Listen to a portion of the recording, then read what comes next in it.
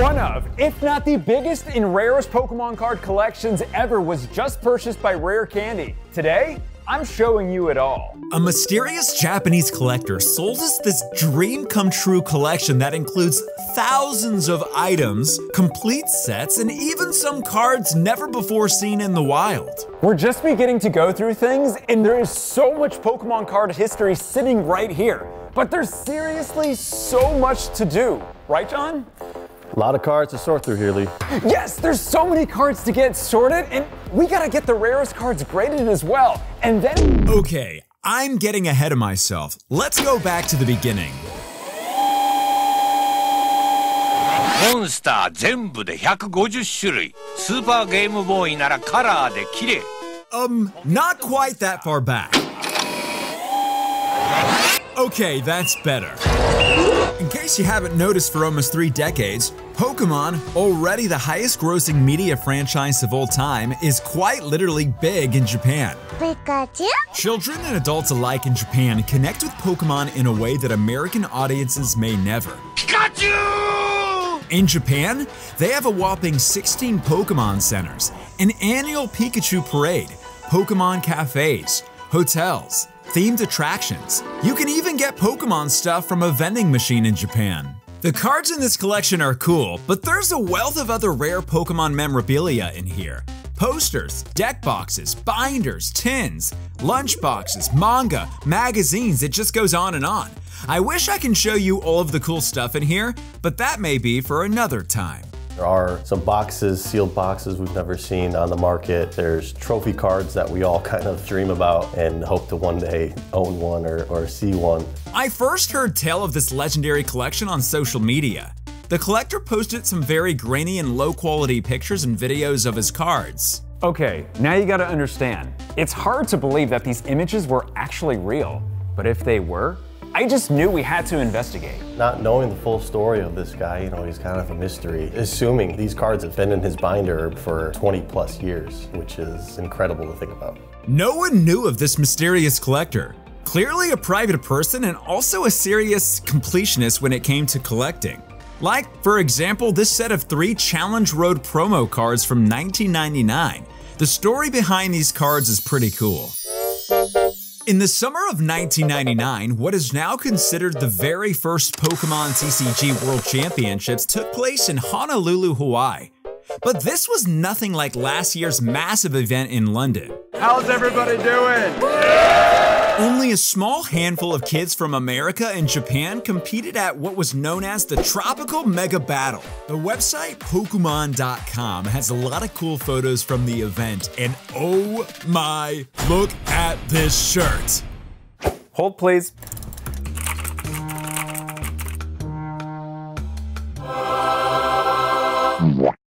It's probably none of my size anyway. To qualify for the event, Japanese players had to win an event held in Japan.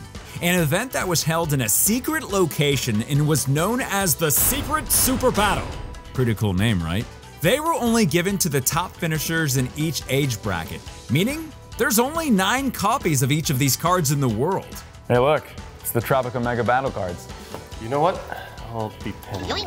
Anyway, we've seen these cards in the wild before, but it's incredibly rare for someone to have the complete set of all 3. Just one example of how dedicated our mystery collector was to building his collection. They were also illustrated by legendary artist Ken Sugimori, the original designer of Pokémon who has now illustrated almost 1,000 cards, more than anyone else. But there's more from the Tropical Mega Battle in this find.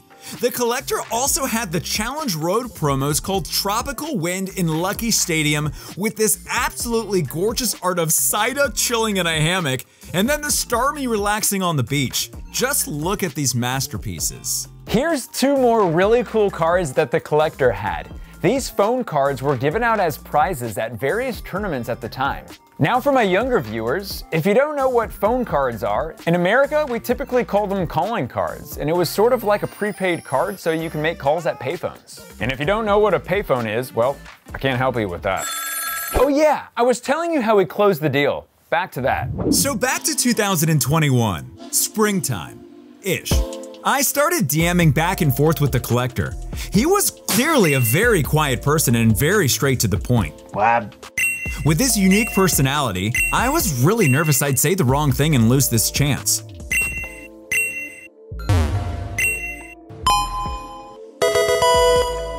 I started to get a sense of what we were dealing with here, and I could tell this was truly a monumental find for card collectors worldwide. But what really slowed down things was the communication barrier. The collector only spoke Japanese, so this deal took a long time to get done. I mean, John, can you believe how long it took? Are you gonna help with this? Okay, so like I was saying, eventually we had to send someone to Japan. Oh, the Snap cards. I gotta tell you about these. Pokémon Snap, released in Japan in the spring of 1999. The magazine CoroCoro held a contest in May asking readers to submit their best photo from the game for a chance to have that photo made into a card. The Pokémon Snap cards are among the most rarest and elusive cards ever released by the Pokémon company. Pokémon thought this was so cool and the trading card game had taken off, they decided to take 10 of the best photos they could find and turn them into action shots. To do so, players have to bring their own cartridge to selected convenience stores in Japan. The digital artwork will be printed out on a sticker put on postcard, and the postcard sent out. And of those 10 winners, they only made 20 copies of each card. That's why they are highly sought after. No one on Earth has a complete collection of all 10 Snap cards. In fact, the only known Magikarp card in the world recently surfaced. The seller we purchased from had these 6, a colossal achievement. Where was I? We sent a guy to Japan. Oh yeah, so we sent a guy to Japan.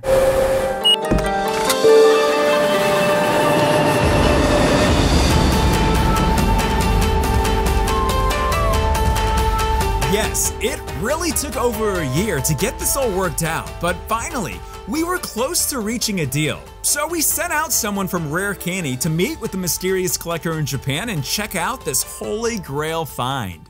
The collection we got also includes these 2 astonishingly rare and historical cards. This Kangaskhan promo was given to the teams of parents and children who competed at a mega battle tournament in 1998. It's one of the few promo cards in existence where the set symbol is the original Pocket Monsters logo. The other card, known to collectors as the University Magikarp, was given to fans who completed the Celadon University program through Shogakukan magazines in 1998. People would mail in their answers to increasingly harder quizzes about Pokemon, and keep in mind, it's not like you could just look up these answers on the internet. Those who made it all the way to the end were awarded the title of Hyper Pokemon Professor. The card is super unique because it features Sugimori art of Magikarp performing Dragon Rage, a Gyarados move. There was only 1,000 of these given out, and today we know the whereabouts of about 100.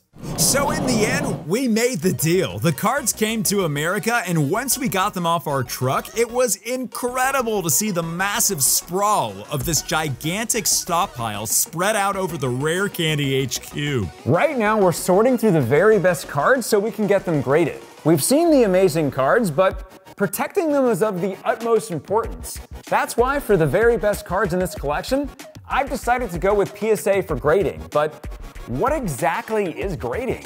Grading is the process by which a trading card goes to a third-party authenticator for inspection. PSA is one of the largest and most respected trading card grading companies in the world. When I send one of my pulls off to PSA for grading, they do all of this. They use a rigorous 10-point grading system to assess the quality and condition of the card. PSA's quality check is based on staining, printing, imperfections, and centering. They also encapsulate the card in a super cool case, commonly known as a slab. PSA's slabs are sonically sealed and tamper-evident, plus the label at the top shows the grade and the card's certification number. With that number, you can track your collection and compare it with other graded cards around the world. This permanent digital record shows us how many of these hyper-rare cards are out there in the wild, and with it, you can see just how truly scarce some of these are. I'm looking forward to seeing what the grades are from PSA. So be sure to subscribe because we'll be doing a reveal video of all the grades. Phew, I'm beat. John, you wanna grab some lunch?